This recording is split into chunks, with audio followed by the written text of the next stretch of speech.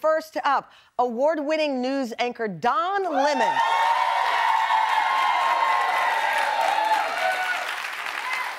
Don has been a dear friend of mine for a very long time, and I often joke with him that he has a unique ability to attract headlines. And this past week alone, Don has been at the top of a lot of people's news feeds over the headline-making interview he did with one of the most powerful and wealthiest people in the world, Elon Musk. Many have called Don bold, and today he joins us in a daytime exclusive, his first sit-down interview since the entire Elon Musk interview has aired. And it's been an interesting thing. People ask me all the time, can I objectively interview a friend, right? Because it's your friend. I used to watch Arsenio and Eddie Murphy, and I always felt like we were left out while they were talking. Yes, I can, and we're about to get it started. Don Lemon, come on out!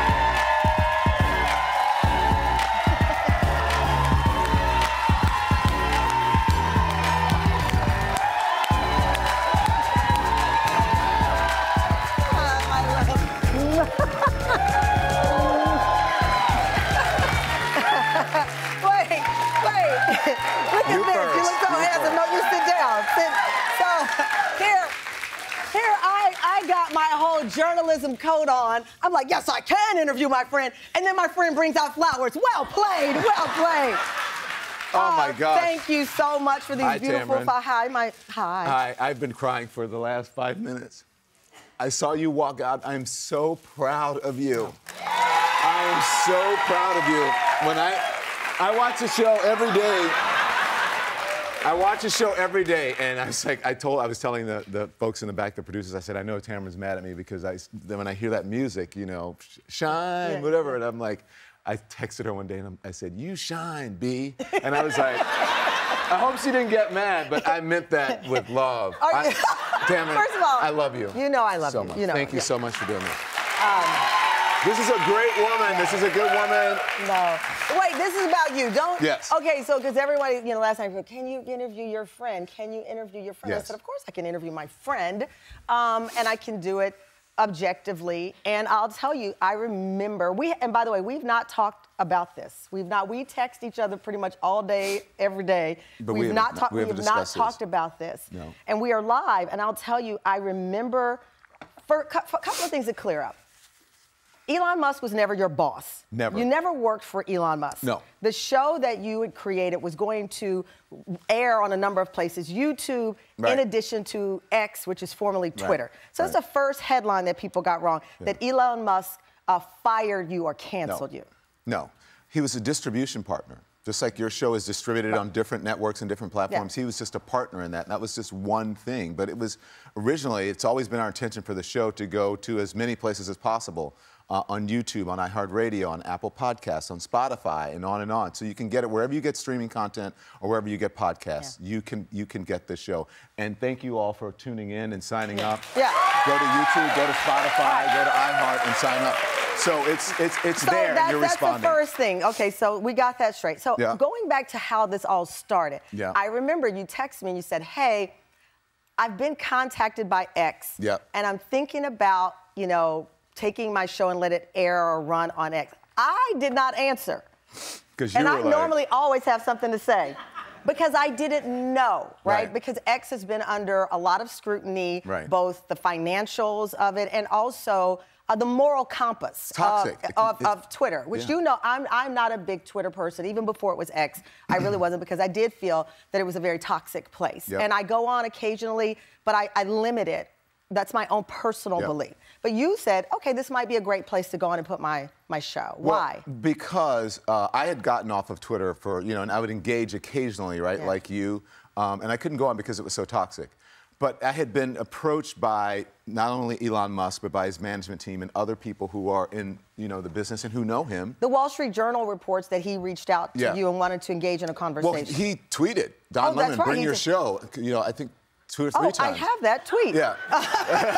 Yes, we have the tweet, I believe, where he said, you know, have you considered doing your show on this platform? Maybe worth the try. Audience is much bigger. So he courted you publicly. He courted me publicly, but there was another tweet before that, and he said maybe, you know, people, well, he said on the left, and that was part of the interview where I said, why'd you say I'm on the left? But he said people on the left should bring your show like Don Lemon and Rachel Maddow to X. And so, you know, they reached out to me, and I said no for a long time. As you know, I took the summer off. And I said no. And then when Linda Yaccarino became the CEO, when they hired her, she was from NBC, we started negotiating. They started calling me again. And I said, look, I will only do this if I can be me on this platform. Right. Well, I've never not known you to not be you. Right. So they didn't, and I said to them, and occasionally that will mean that I have to criticize the person who owns this platform, because if I'm going to be on here, then I'm going to have to do what I do, and I'm going to have to be a journalist, and I'm going to have to, because he talks about DEI and anti-trans and all that stuff. I know that you've always had a strong identity of who you are, especially professionally. The departure from CNN, right? And being fired from CNN, I know you tweeted out even that, you know, your agent was contacted and you weren't contacted. Some of those details that came out. But when you go through something like that, I think you can either build your confidence or tear you down. So it sounds like to me that experience built your confidence. So you're going into this next relationship with your eyes wide open. Yes. Right. As they say in the South. Yeah. You knew I was a snake before you picked me up, right? So again, I'm not saying he's a snake, but I'm saying I knew what I was dealing with. Right. There was the person who is, you know, not a bit erratic. So yes, I knew that. But what I wanted to do was, they said they wanted to bring some credibility to the platform. Did they use that word, credibility, to the platform? Well, they wanted to. He said, I want to have voices from all different sides. All different perspectives. So he said, I don't know, he said, Elon Musk says, you know, okay, I agreed to an interview with Don because he asked. And I thought to myself, well, that's, you know, Jordan Manning, investigative reporter. 90% of the time that you get an interview is because you do what? You ask. You ask. So I thought that was a weird flex on his part. Right. Okay, so he says, well, Don asked, and I did it for Don because he asked. Had there been any rules established for this interview? So you were ready to ask him about any and everything? And he said that was okay. He said it was okay. So you decide to ask him about using ketamine. Ketamine is a psychedelic drug that Elon Musk has said he used to treat his depression. Right. It is under a doctor's so it's a prescribed drug under a doctor's supervision. But what we also know is it's reportedly very popular amongst people in the tech world because there are folks who believe it enlightens your mind. I am not saying that that is why he does it or anybody, but he is admitted to a prescribed treatment based on some of the mental health issues that he's talked about. Here's a little brief of that conversation. Do you feel like you ever abuse it? I don't think so. If you use too much ketamine, you can't really get work done. So I have a lot of work. So I'm typically putting in 16-hour days. That's normal for me. And it's rare for me to even take off a weekend day. So I don't really have a situation where I can be not mentally acute for an extended period of time. I can't really get wasted because I can't get my work done. So how often do you take it? Well, it'd be it's a small amount once every other week or something like that. I actually thought that was a substantive exchange. Yeah, it was. Ketamine is in the news a lot. You don't have a lot of platforms that can talk about it. Right. He's being transparent, it seemed. He's talking about his treatment. Yeah. I thought that was fair game. This is a journalist, okay? Because that was one of the things that we actually agreed upon. And Tamron, I thought his answer was good, but it took him a while to get to it. And people said, "Why did you keep following up?" I was like, because he has talked about this, and I was waiting for him to get to that, and finally he got to it. But let me share something with you. I have suffered from depression, right? I take an antidepressant now, that's Wellbutrin or something like that. So I'm very transparent about that. It helped me get through the summer, after losing a job. Being fired. But before I do talk therapy now. But my doctor has also done guided therapy with me on drugs. Yeah. I don't know if it's ever been ketamine, but I think he says, you should try other things than SSRI. Also, I don't know if you've done it, it has helped people with PTSD when you use those drugs, but you have to do it under a doctor's care. So you're trying to have, again, an enlightened conversation. When did it start to go wrong?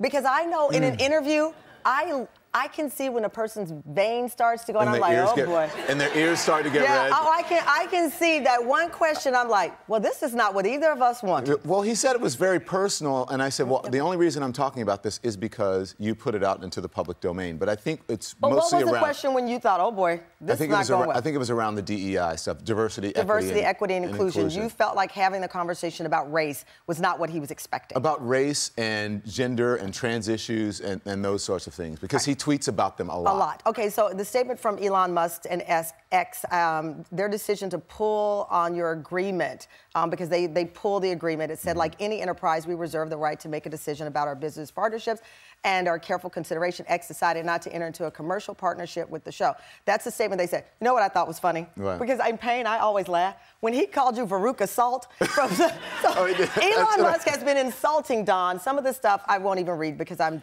just not going to read it. But he said you were like Veruca Salt from Elon, that you were asking for everything. And I thought, well, who doesn't ask for everything in a negotiation? I mean, he's a shrewd and smart businessman. And to criticize you for asking, I think they said you asked for like $5 million and $8 million up front and whatever those details are. You asked for a Tesla truck. I would have asked for a fleet of Teslas. So I didn't understand that part.